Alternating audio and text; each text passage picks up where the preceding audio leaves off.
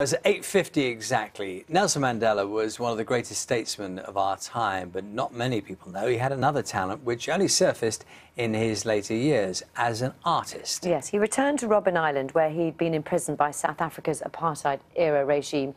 And there he sketched a series of pictures, including one which depicts the window of his cell. And his eldest daughter, Maki, is here now to tell us all about that. Very good morning to you. Lovely to see you. Good morning. Just tell us a little bit about when and why he started sketching and painting. It's something really that's not something that you woke up and thought I should sketch. It was something that was introduced to him, and he was taught how to trace. The issue of using color is something that I think he grew up in. You know, Africans are very colorful by nature. Africa is a very warm, the sunshine is different in Africa, and it's different colors. But South Africa itself is a kaleidoscope of colors.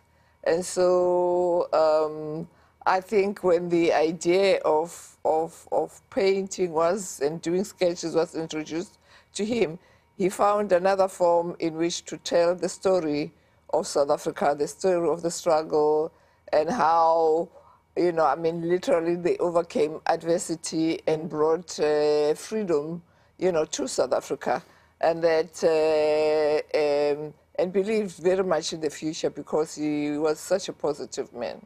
Yeah. Maki, the image we just saw a moment ago, which is clearly, people can see that, the window with the bars. Mm-hmm. Tell us a little bit about that picture.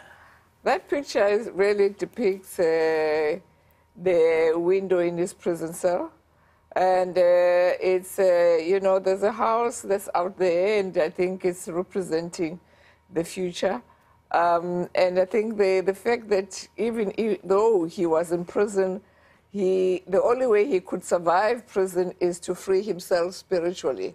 And so although physically he was incarcerated, but spiritually he was a free man because he could engage with the prisoners and I think with the warders. And so in his 27 years of being imprisoned, there was a meeting of minds, and he saw that and they discovered that this man was not the evil man that they thought he was.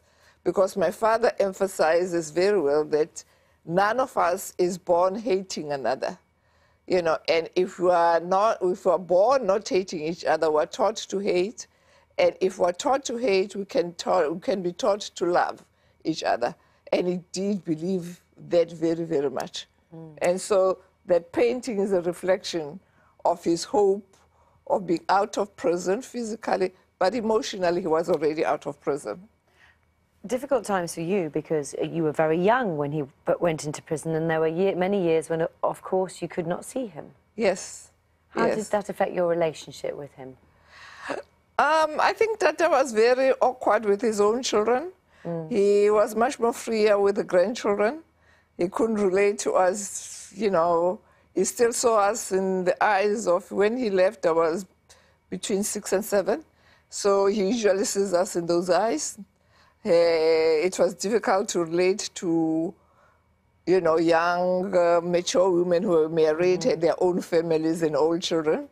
And Tata grew up in a period where you were not taught things, you learned by emulation from adults around you. And he wanted the same, and he demanded a lot out of his children. But he was very awkward in relationships. Because of the isolation for so many years. But with his grandchildren, he was much more freer, I think. It's a side of him, you know, the relationship you describe with you, between you and him, is one, of course, we don't know about. The public, of course, sees a very different image, but it was something that, the time of his death, you were able to put things in some kind of order. What must have been a very, very difficult time for you.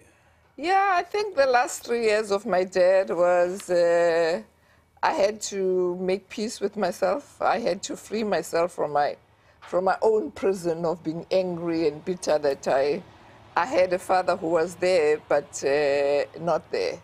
And You know, I had read Jane Fonda's book, biography, in which Jane Fonda also had a very difficult relationship with her father. But at some point, she asked Audrey Hepburn, why is the father not showing so much affection to her, but to the boyfriend's son? And Audrey says to her, you know, it is the children who have to make the effort to patch the relationship. And that was, to me, it said something to me that I really had to free myself and make an effort. Because Tata had dedicated himself to politics, to make sure that South Africa was free. And perhaps, and I've come to the conclusion that when we come into this life, we're not given everything. There are certain things that you are given which are strong, and some things you have to learn in the journey of life. And it was the same, great as my dad has been. He was human. He had feet of clay. He was not perfect in everything. And so I had come to live with those imperfections, you know. But he was determined. He was singularly minded that if he set himself, this is where I want to go, it didn't matter what obstacles were on the way, you know, he went there. And it's that courage and that fearlessness that even now I take away that sustains me. Oh.